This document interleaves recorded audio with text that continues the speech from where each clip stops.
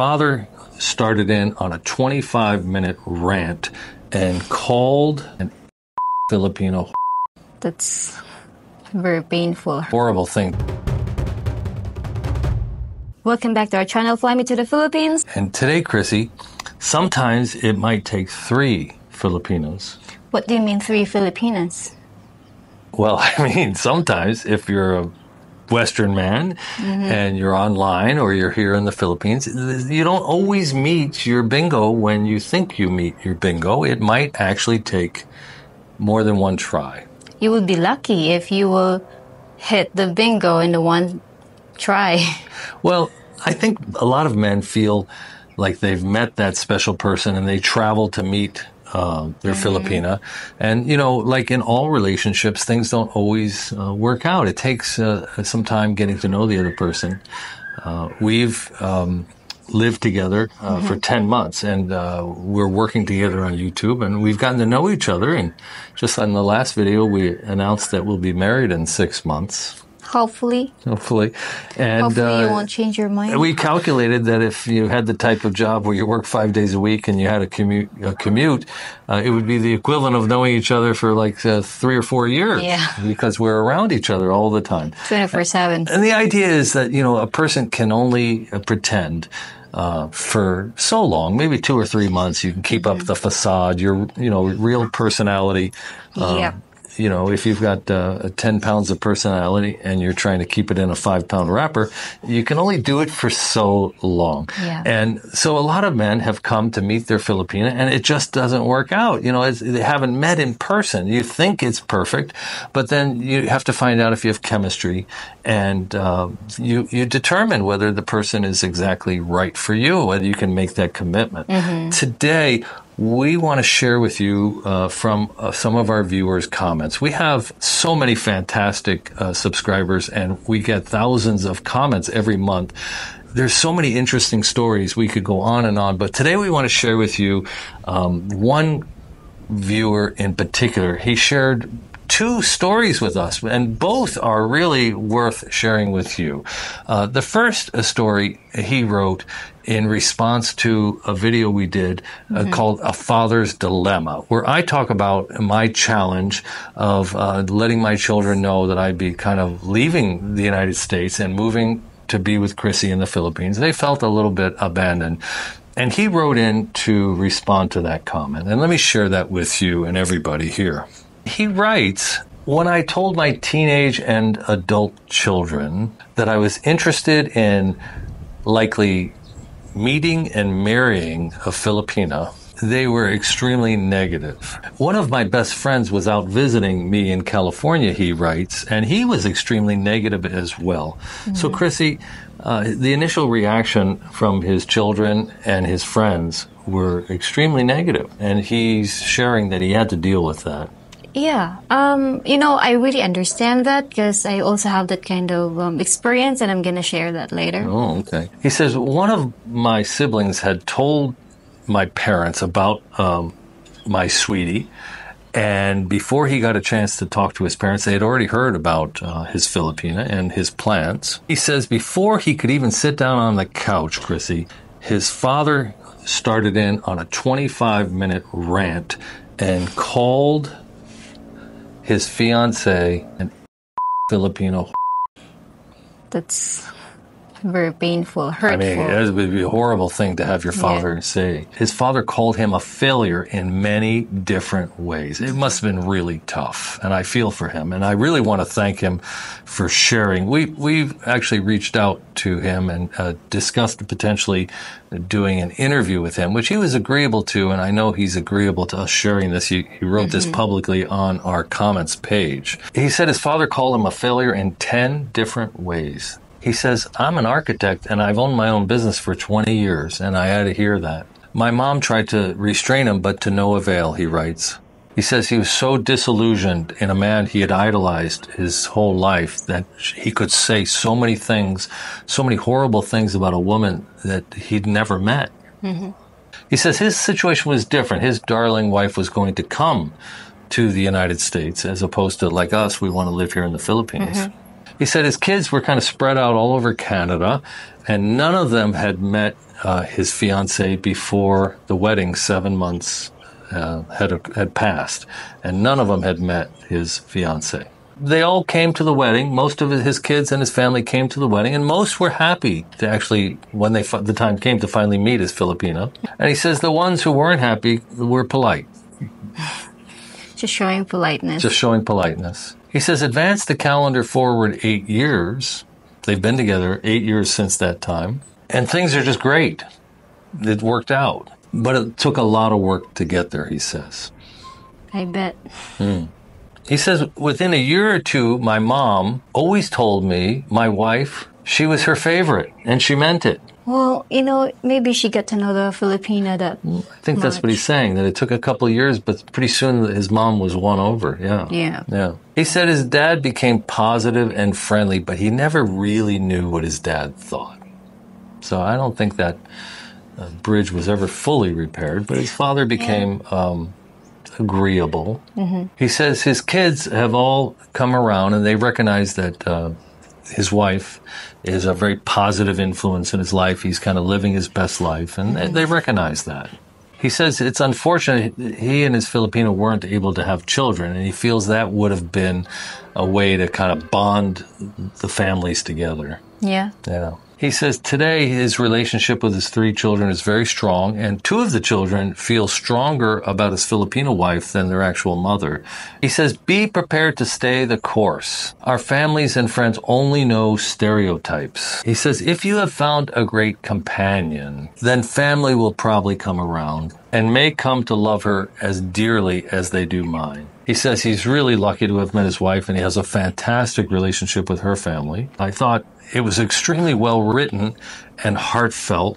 And I contacted him, and he had written several other comments, and they just struck me as, boy, our viewers would love to hear these types of comments. Many probably have read them, but I wanted to bring them to the general audience. And we exchanged an email, and he told me that his wife, the one he speaks about here, was not the first Filipina that he met, that he flew to the Philippines to meet a different Filipina. Maybe it takes 3 Filipinas before you meet the right one. Yeah. Now, you said you had a story. Oh, yeah, about the reaction of the family towards him marrying a Filipina, especially when the Filipina is younger than him. Like there's a lot of people out there that telling me that I am just with you because of the money, and Filipinos. Even not Filipinos. You mean people who write in comments? Yes. So we get some snarky comments. And, we talk a lot about gold digging. We talk about the fact that women all over the world are looking for security, but they want security with love. Yeah. And we have a big age gap, and we're out here publicly and opening ourselves up to criticism, and we receive some, and some of it stings. Yeah. So I really do understand if your children will be against your relationship with the Filipina, especially when she's young, because that happened to me too, that my father had a relationship with a woman that is younger than me. So for me, it feel like not normal at first, but then when you get to know the person, you will just have a very bad first impression to the person, knowing that she had a relationship with your dad. But when you get to know her, you will just understand that this could happen really. And now that it happened to me, then it's just like, I really understand now. Do you think it's so much getting to know the woman, or is it seeing your dad be happy and living a happy life and living his best life maybe? Well, that too, So as you get to know the person, you also see how the relationship go on, and then if it's a healthy relationship, then you would be happy about it. But if it's like not healthy relationship, then you will conclude that it's not really a ideal relationship. So you have, before you met me, your father started a relationship with a woman who's younger than you. They've been together over like 8 years now. Yeah, I think 8 years Yeah. now. And what advice do you have for men who are with Filipinas or thinking about meeting a younger woman and wondering how they integrate into their regular families? I think they need to make an effort, make a way that his family and the wife will get to know each other. They will have, if it's possible, you have to interact with each other and then, give them the chance to know each other so that all those negative thoughts that they had in their mind will be clarified if it's true or if it's not. Did it take you a little bit of time? Would you have responded if your father pressed the issue, or you think it helped that he gave you space?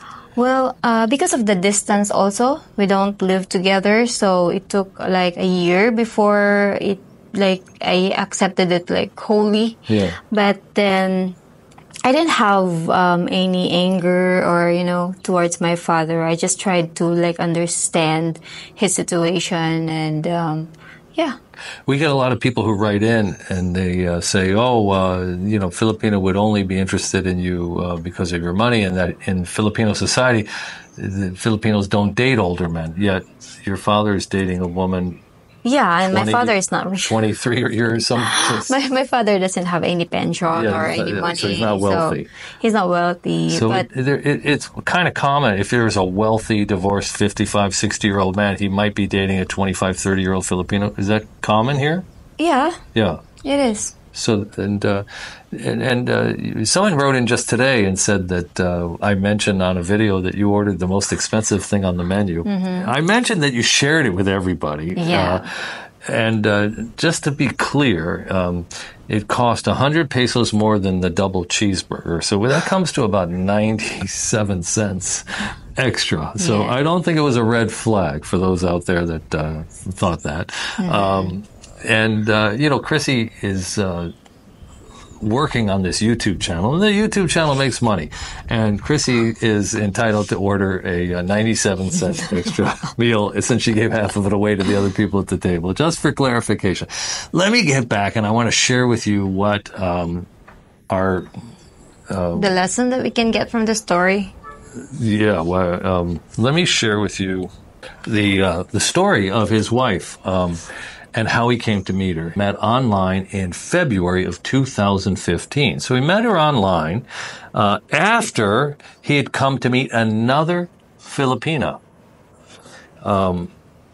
much younger Filipina, that didn't quite work. And so he met online, he came to the Philippines, he met this younger Filipina. It just didn't work. Mm-hmm. But he still had his online tools, and then he dated another Filipina he met online. So the first Filipina didn't work out. He was here, but he still had his online tools. Then the second Filipina, it wasn't quite a match. He says there was something off about her also. Now the third Filipina, he's still here in the Philippines on this initial trip. He meets the third Filipina, and he says, we talked for hours every day. Similar to what happened with us. We just talked for so many hours every day. He says, we met online in February of 2015. He says, I flew to meet her in March of 2015 at the tail end of a business trip he had to Malaysia. He says, although he swore he wouldn't ask her until the end of the week, I asked her to marry me on day 2. Really?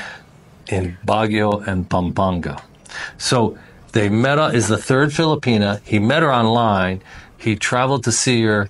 He had a week to spend with her. They were chatting a lot. Mm-hmm.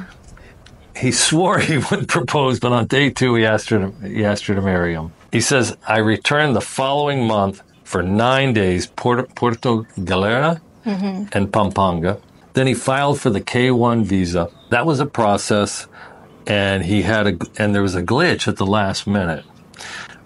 She arrived in early November 2015 with a quick trip 2 days later to Yosemite National Park. In a snowstorm, Filipinas hate the snow. That's another story, he says. She and I pursued and received Masters of Arts degrees in education. He seems a little overeducated. He's already an architect. So they have been happily married. He talks about some of their pursuits. He mentions he's going to come visit the Philippines soon and might want to meet us. He is really an interesting guy, and I thought that our viewers would enjoy hearing from somebody. It's not always the first Filipina that works out. We have friends, we've met people here, and quite a few of them are not currently married to the original Filipina. Not 50%, but somewhere close to 50% possibly are with... You got an insect in your head. Oh, interesting. Bug. Buggy. I'm being bugged. Here. Yeah, wow. Oh, no. He says, well, so roughly, Chrissy, about half of the expats we've met since we've been here are not with the original Filipino. Yes, that, at first that I was worried a little bit because since I'm the first Filipina, lived together. Well, in a way, you're my third because I mentioned I went online in 2000, 6 years ago, and I got scammed out of $100, and I said, forget this. This is all BS. I can't trust anybody. And then the second time I met somebody, she turned out to be engaged. I chatted with her for 2 months. I'm like, what's up with that? I said, forget it. I was just, I guess, determined to try again. The third time was the charm. You're the first one that I've come to the Philippines. And, and like I said, my policy was until you live with somebody for a year, you don't really know what you're dealing with. Yeah. And I think, it's been 10 months. You still got 2 months to go. So fingers crossed. But, you run into stressors, triggers, things that might trigger a person, things that stress a person out. You run into problems. You get to know their family. You get to know them. I think, 10 months is enough. And, a year is a really good way to go. You don't want to rush into it, and you want to make sure you make a good decision. You want to bring somebody back to meet your family that you really know. And we tell everybody that patience, right? Yeah. So, as what I mentioned before in our previous video, that you will really know a person, especially when you get through into ups and downs already in your life. Because if it's just all happy time, she might or he might hide something in his attitude or character that is negative because it's a good time, but when it's a bad time, that is the time that he could show. Right. Like you got, we were working so hard on YouTube, you came down with mononucleosis the second month we knew each other. And you were down for 5 days. To be honest with you, I had it in college. It took me 3 weeks to raise my head off the pillow. You recovered pretty quick, but that was a real trial by fire. We've moved 3 times since we've been here. The first 2 properties were extremely stressful. We didn't like them, and we lost our deposit at the last place. That was stressful. We've launched this YouTube channel, which has been a real challenge. We're so happy. And, one of the things we want to do today is we want to thank everybody. There's 9,990 of you roughly right at this moment. And we're just ecstatic that people are interested, people find value. We want to talk to each of you watching that we read all of your comments. 100% of your comments are read. I think I respond to 100% of the comments. Every now and then, I respond with a period, which is to let you know that you've made your point, but I don't want to delete your comment. I don't, sometimes people use foul language. I have to delete the comment and ban the person from the site. I mean, once in 1,000 times. But I usually write you back. Sometimes if you write 2 or 3 consecutive emails, I'll send a heart. But 100% of your comments at this point in time, we are responding to. Sometimes Chrissy and I, more than often, will talk about the comments. We take your comments to heart. If you have suggestions, let us hear from you. Tell us what you think we should do. We heard from one gentleman last week. He says, I'm not planning on moving to the Philippines. I like it here in the USA. I just like watching you guys live your life in the Philippines. Make more of those videos. Other people, they really like our 90-day plan, our 30-day exploration plan, our 1-year guide. They like the instructional how-to videos. Like they want to be prepared for when they get here. And I've been doing some consulting. I do personalized consultation. It's taking about 6 to 10 hours a week. I had 2 today. And, you know, the most common thing I hear is people want to know how to meet really educated Filipinos. They want to know where to meet Filipinos when they get here on the ground. Maybe they want to know where to travel here in the Philippines. So what do you think we should ask of our subscribers? Well, just comment down below what you are interested to know for the next video, and you know, we will be challenged if you will write down the things that you wanted us to do. Ideas for videos. And if you are interested in private consultation, just email us at flymetothephilippines.com, and we'll help you with your love life. We'll help you with your travel. Or if you need business consulting, I can do that for you too. I wanted to mention, I used to power watch YouTube back in America. After I retired, I didn't know what to do with myself. The first 2 years, I never subscribed to one channel. I probably watched, 20 hours a week of YouTube. I never subscribed to one channel. And finally, I started to subscribe. I don't know why. I thought, I don't want to, someone was going to advertise to me or something. And I paid for YouTube Red. So, but now, I don't like anybody to use my primary YouTube logon because the algorithm knows me so well, and I've got about 70 channels I subscribe to, and I love the power of the subscription.